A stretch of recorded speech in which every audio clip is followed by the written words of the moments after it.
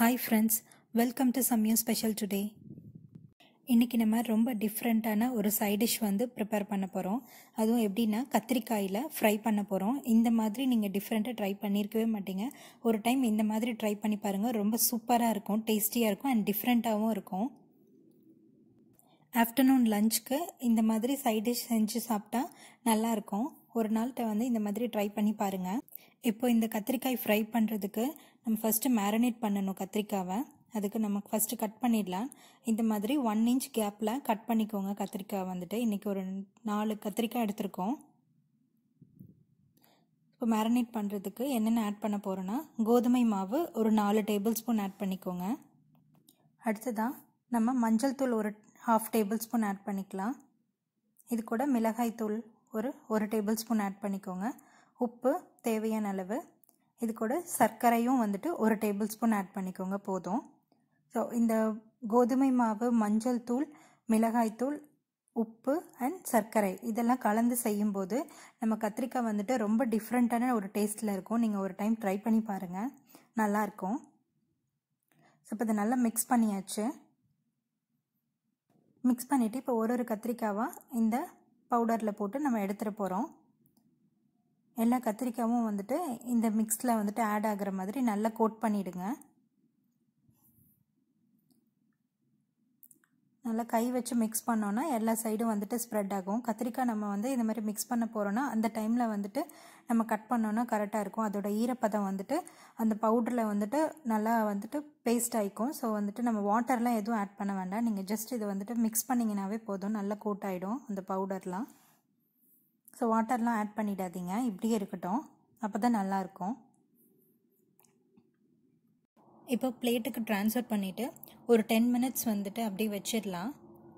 Room டெம்பரேச்சர்லேயே வைங்க, இல்லைன்னா நீங்கள் ஃப்ரிட்ஜில் வைக்கிறதுனா கூட வச்சுக்கலாம். நான் இன்றைக்கி ரூம் டெம்பரேச்சரில் தான் வைக்கிறேன். அதுக்கப்புறமா நம்ம பொரிச்சு எடுத்துக்கலாம். ஓகே, அவ்வளோதான். நம்ம எல்லாமே கோட் பண்ணியாச்சு, எல்லா கத்திரிக்காவும். ஒரு 10 minutesக்கு அப்புறமா இப்போ நம்ம பொரிச்சு எடுக்க போகிறோம். அதுக்குள்ளே ஆயில் ஹீட் பண்ணிடலாம், கரெக்டாக இருக்கும். ஆயில் நல்லா சூடானதுக்கப்புறமா நீங்கள் ஒன்றா வந்துட்டு ஆட் பண்ணுங்கள். ஒரு 10 minutesக்கு அப்புறம் பாருங்கள், எல்லாம் நல்லா வந்துட்டு உள்ளே இறங்கியிருக்கு அந்த மசாலா வந்து. இப்போ நம்ம ஒன்றா வந்துட்டு நம்ம அப்படியே டிப் பண்ணிடலாம். நல்லா ஆயில் கொஞ்சம் ஹீட் ஆகட்டும். அப்போ தான் வந்துட்டு நம்ம கத்திரிக்காய் வந்துட்டு நம்ம ஆயிலில் போட்டோன்னா நல்லா சுருங்கிடும். அதனால தான் வந்துட்டு அதோட வித் வந்து இன்னும் கொஞ்சம் நல்லா பெருசாக 1 inchல வந்து கட் பண்ணோன்னா கரெக்டாக இருக்கும். நல்லா சாஃப்ட் ஆகிடும் நல்லா குக் ஆனதுக்கப்புறம். இப்போ இதை ஒரு 2 minutes வந்துட்டு க்ளோஸ் பண்ணி வச்சிடலாம். ஒரு 2 minutesக்கு அப்புறமா ஓப்பன் பண்ணி பாருங்கள். ஒரு சைடு வந்துட்டு நல்லா குக் ஆகிடுக்கும். அதுக்கப்புறமா நெக்ஸ்ட் சைடு வந்துட்டு நம்ம திருப்பி போட்டுடலாம். மீடியம் ஹீட்டில் வச்சு குக் பண்ணுங்கள். இருங்க, ஒன் சைடு திருப்பி காட்டுறேன் பாருங்கள், நல்லா குக் ஆகிடுச்சு. இப்போது எல்லா கத்திரிக்காயும் வந்துட்டு நம்ம திருப்பி போட்டுடலாம். இந்த கத்திரிக்காய் பாருங்கள், ஃப்ரை பண்ணும்போதே நல்ல வாசனை வருது, நல்லாயிருக்கும். ஒரு நாள் வந்துட்டு இந்த மாதிரி ட்ரை பண்ணோன்னா டிஃப்ரெண்ட்டாகவும் இருக்கும். இப்போது 2 சைடும் நல்லா சூப்பராக குக் ஆகிடுச்சு பாருங்கள். கத்திரிக்காய் வந்துட்டு ரொம்ப சாஃப்ட் ஆகிடுச்சு. லைட்டாக செக் பண்ணிவிட்டு நம்ம ஆயிலெல்லாம் வந்துட்டு எல்லா சைடும் ஸ்ப்ரெட் ஆகிருக்கும். நம்ம ஆயில் வந்து கம்மியாகவே ஆட் பண்ணிக்கோங்க, அதிகமாக தேவையில்லை. இதுக்கு ஒரு 4 to 5 டேபிள் ஸ்பூனே போதும் இது எல்லாமே குக் ஆகிறதுக்கு. பாருங்கள், இப்போ லைட்டாக குத்தி பார்க்குறோம் பாருங்கள், எல்லாமே வெந்துருச்சு, சாஃப்ட் ஆகிடுச்சு. அவ்வளோதான், அடுப்பு ஆஃப் பண்ணிவிடுங்க.